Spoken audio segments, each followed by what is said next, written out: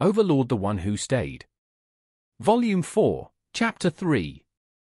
Written by roberthbutlerwriter.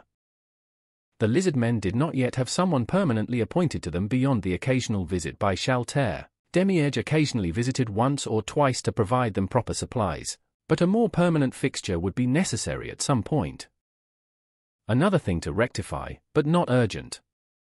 The lizard men themselves seemed quite patient about it, content to use the paper provided with lists of supplies used, held, requested, and always sending along words of gratitude for the shipments of food that was supplied to them. Ains thought that it might have been because of the lack of oppression, that their growing reverence and response to him suddenly emerging through the use of the gate spell was so uniform. They all at once knelt on sight and shouted for their chiefs. Zariusu, Crush, Shisuryu, Sukyu, and Kyuku emerged from a single building as soon as Ain's name was announced. The many villagers had already prostrated themselves, forcing the chiefs to weave rapidly between their people to make it to the front. Once there, they lowered themselves immediately, kneeling in submission. Crush, at a glance, seemed larger than he recalled. "They're eating better." Then all Ains wanted to do was slap himself. She was obviously with child, though not very far along. "Great One, how may we be of service to you?" Zariusu asked, as he was in the middle and slightly forward in line compared to the rest of them. It seemed they had come to defer in his direction for leadership. Ains tried not to look too much around at the village. It still wasn't an impressive place. However, it was noteworthy that the stakes were taken up, that there were far more homes, the walls were expanded, and it appeared that there was the faint smell in the air from a smith's forge. Most especially he noticed the beginnings of a statue of himself. Where did they even find a rock that big? It was upright, and the beginnings of outstretched arms were evident. At a guess it was roughly a tenth of the way finished. Ains chose to be brief. "I intend to visit the dwarfs and wish to know if anyone here has been to their kingdom who can act as a guide."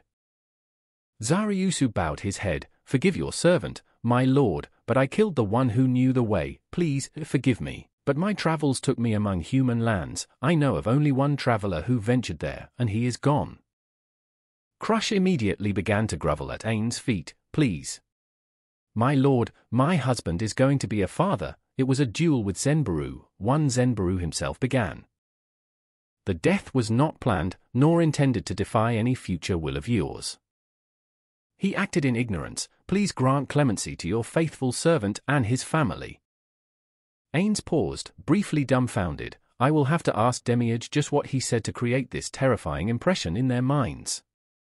Have no fear, what is done in ignorance may sting as much as malice, but it still isn't the same.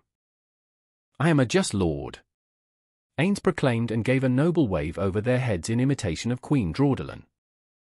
"As to Zenbaru's death, was he strong?" Ains asked. "Very, my lord. Very." Zariusu said, and reached over to help his wife rise to one knee again. She still shook with fear, but was at least quiet. "Then he may survive his resurrection. Do you have his body?" Ains asked. "Yes. My lord, we had it retrieved and kept it preserved, intending to bury it properly on his own ground again when we expanded that way again in a few years." Zariusu's words flowed like water, smoothly, and without fear after taking Ains are words of just lordship, as divine proclamation and absolute truth. "Good, have it brought out here. But before that, congratulations on the pending birth of your child. When they are born, send word of their birth. We have a custom among my people of giving gifts to mark the occasion of someone's arrival in the world. I would like to provide something suitable for such a momentous occasion." Ain said, it was more offhanded, intended to ease the tension, but from the gasps among the lizard men which followed he could only conclude that he enacted a new tradition. "There are worse things than giving them a new pleasant tradition, I suppose." Ains thought with a mental shrug. Yes, of course, my lord, what other things do you do?" Zariusu asked, and Ains looked away as memory took him from the present again.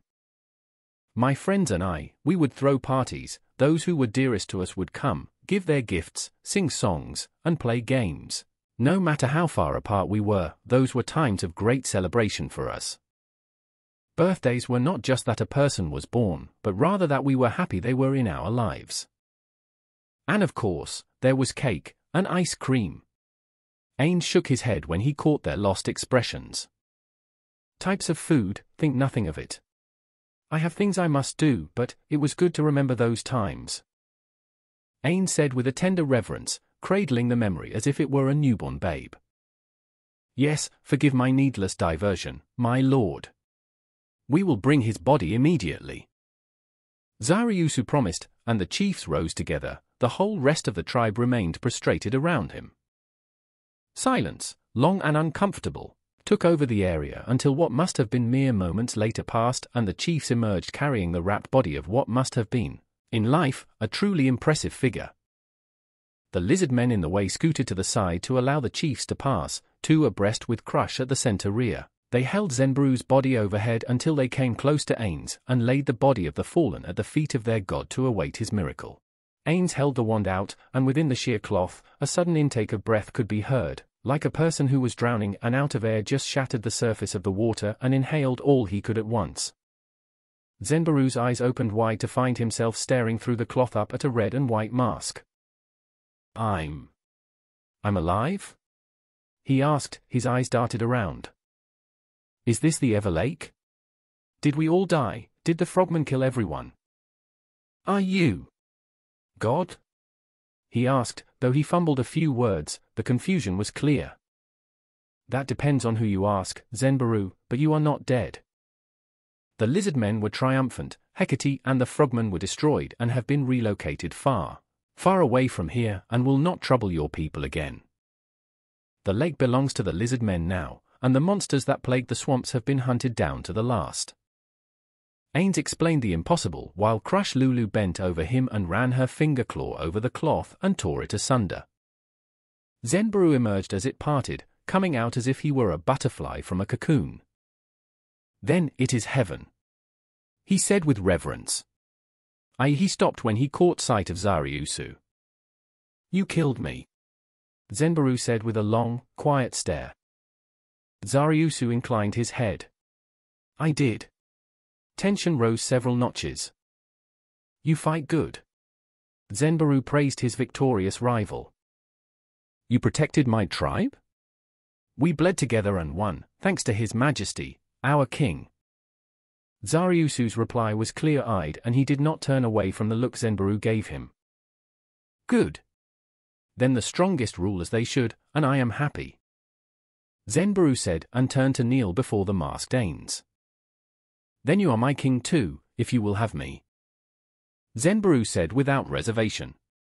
You're taking all this very well. Ains remarked, looking half dumbfounded behind his mask at the ease with which the lizard man seemed to adapt. If I am not dead and we're all alive, we must have one.